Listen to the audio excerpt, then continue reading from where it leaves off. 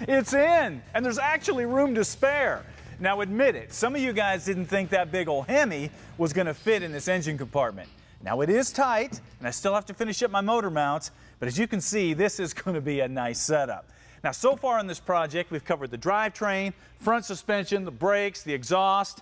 Now we need to do something about the interior, because even if we wanted to keep it totally stock, because of the changes we've made under the hood, that's going to dictate some changes inside. So the first thing we need to do is get rid of this stock steering column.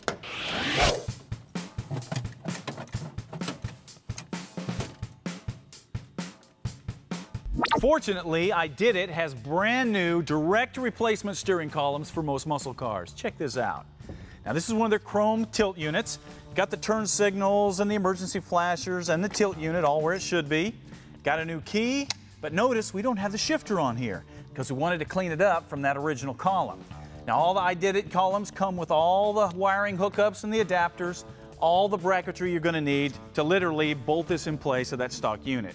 Now while we have the column out, we need to deal with the gauges. Come on.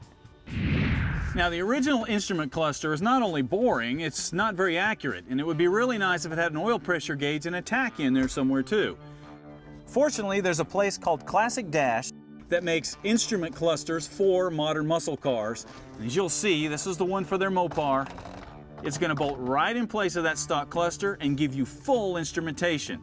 Now the gauges that we're using here come from Classic Instruments. This is their American Tradition series because that's just a great looking gauge with the chrome bezels and the little wings in there. Now another cool thing about this bezel over here is you can mount your windshield wipers, your lights, and all of your air conditioning controls, so you're good to go there. However, you will lose that stock radio. Now, when it comes to seats, that's another issue on a project. Now, if we were just going to cruise this car around, we'd just leave this stock seat in there, reupholster it, and be good to go. But a bench seat is not going to get it on a drag strip or a road course. So we're going to have to put buckets in here. The solution to that problem comes from Scat Enterprises in what they call the Pro Car Rally seat. Now this is a fully adjustable, modern bucket seat. It's got pronounced bolsters here on the sides and on the bottom to hold you in the seat under hard cornering. But as you can see, it still has that classic muscle car look, so it's going to fit the car real well. We've got them in tan so they match the interior. Now, since we're upgrading to bucket seats, pulled the shifter off of the column, we're going to have a shifter that goes right here. We got this from TCI Automotive. This is what they call the Street Fighter.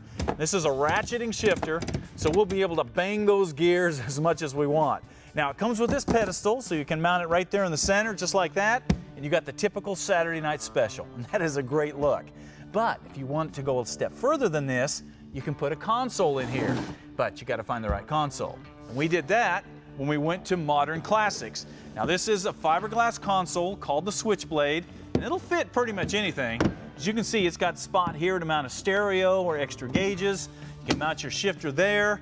You got cup holders, you got a pocket, you even got a little access panel, just like a modern console. Now, you can paint this thing just like it is, or you can cover it with upholstery. But either way, look how nice this is going to look between these seats, especially if you take that shifter and mount it there, which is exactly what we're going to do.